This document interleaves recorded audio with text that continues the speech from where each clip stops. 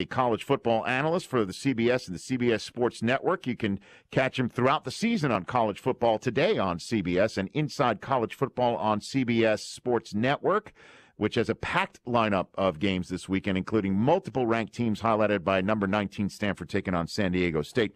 He's a good friend, Rick Neuheisel. How are you, Rick? Rich, I'm well. How are you, my friend? I am doing just fine. Anthony Munoz just left the studio. I used to call him the Eclipse. When I was a freshman at UCLA, I walked down there. This was back when UCLA was played in the Coliseum, right? And he and Keith Van Horn and Brad Buddy and Roy Foster, that was their offensive line. I looked at him, I'm going, we are going to die. He's still that big. He's still that enormous. We're enormous, and what a great player. What a great player. Now, he said he had an interesting take on the fact that, did you see that USC says that they're undefeated against Texas going into this week's game? I did. What'd you think about that? That they say they're 4-0 all time.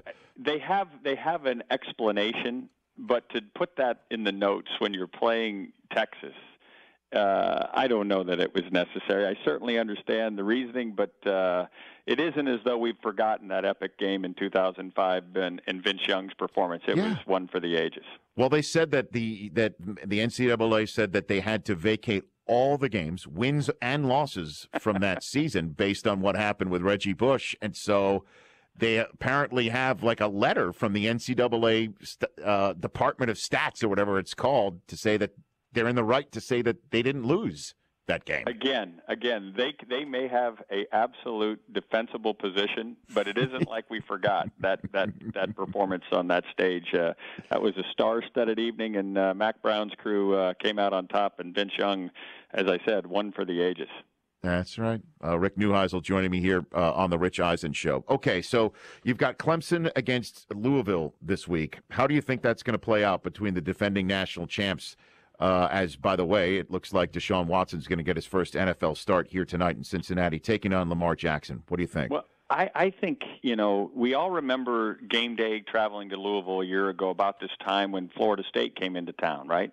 And they put a show on that I don't think anybody's going to forget. That 63 points they hung on Charles Kelly's defense and Jimbo Fisher, that's going to be one of those things that they'll show over and over again when Louisville gets ready to go back to and play the rematch in Tallahassee. But this defense that they're playing in this particular game, Jarrett Stidham at Auburn got all he needed of it. 11 sacks last week in Death Valley in a game that offensively they struggled, but give Auburn's defense a lot of credit. They win the game 14-6. They're coming in there. And if you look at the stat line last year, as great as Lamar Jackson was, and he was stupendous. 47 sacks, Rich. 47 sacks last year against one of the best athletes to ever play quarterback. And to me, that is a recipe for disaster, especially coming in with a group of guys that is hungry for more after 11 sacks against Stidham and company. So I'm leaning towards Clemson. It wouldn't shock me if Louisville gets it done. And if, in fact, it does happen, if it comes to pass, we're all going to be talking about Lamar and, the duplicating his Heisman effort from a year ago. But really the story should be about Bobby Petrino, because it wasn't so long ago that Bobby Petrino was left for dead. That motorcycle accident in Arkansas, who could have imagined that he'd be back on this kind of stage, taking a program that, was lucky to get into the ACC when Maryland departed for the Big Ten, and here they are, capturing the nation's attention on a stage against the defending national champs with a quarterback that wears a cape. It's a phenomenal story. So, if Clemson wins this thing, and you take a look at the rest of their schedule, you could pretty much pencil them in, right? Well, they have another game at the end of the month. If Clemson gets through September, I think they're in really good shape, and that all pending on how James Blackman, the replacement quarterback there at Florida State, does. But assuming that he struggles like a lot of freshmen do, then I would say yes. But that Virginia Tech game on September 30th looms large. That kid there, Josh Jackson, the true freshman, he came out of the box hot against West Virginia. 200 yards passing, 100 yards on the ground. And Justin Fuente's got kind of a reputation now as a quarterback whisperer. So I wouldn't rule that one out, especially when the game's in Blacksburg. Rick Neuheisel joining me here on the Rich Eisen Show. Does Urban Meyer have a quarterback problem? Rick? I don't think so. I read all these accounts of the, confidence issues with J.T. Barrett, and all I do is go back to his freshman year where he had 34 touchdown passes and almost 1,000 yards rushing. To me, the issue at Ohio State is more about kind of a musical chairs of offensive coordinators and offensive philosophy.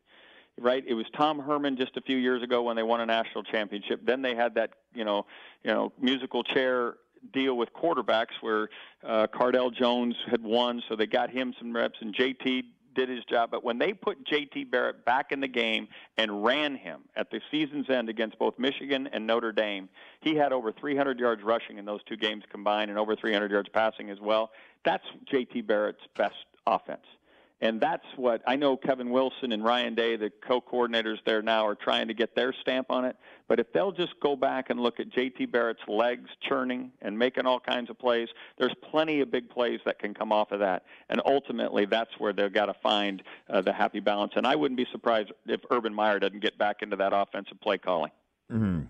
And so as we're sitting here in middle September, just assuming Alabama's going to be in the big game again, which team a good assumption.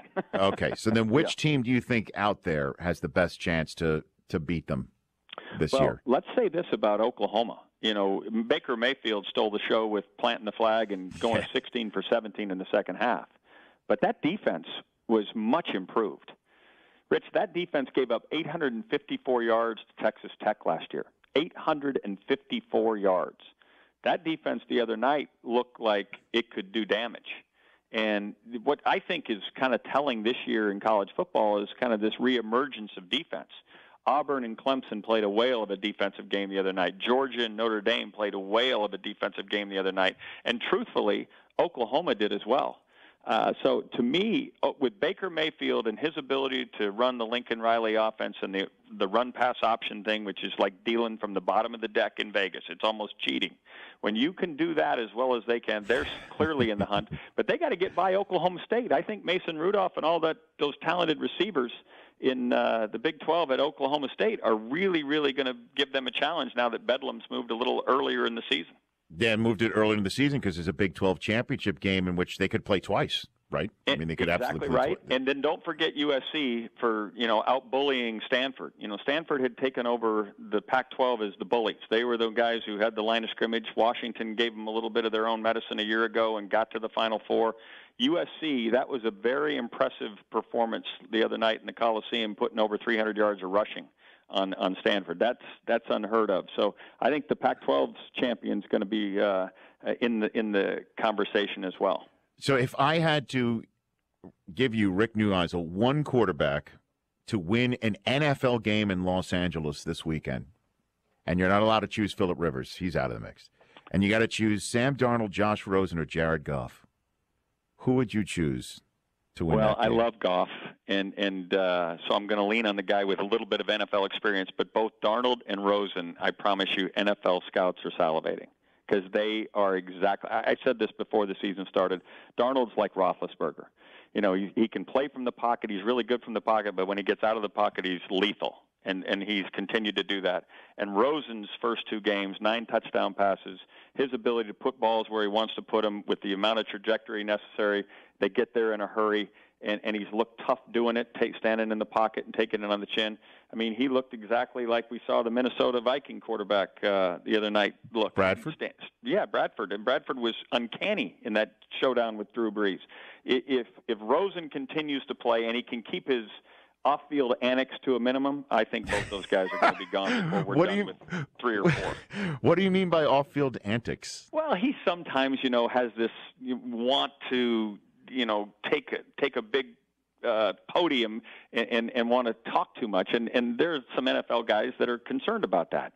The hot tub in the dorm room, the stances on college football athletes, should they be asked to go to school as well as play, and they don't go together?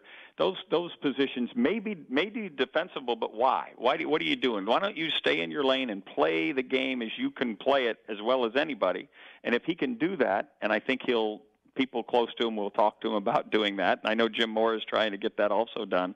I think he's a he's a fabulous player. And I've been up close and personal. You know, my son was on that team for a little bit. I've watched him. He can flat spin it.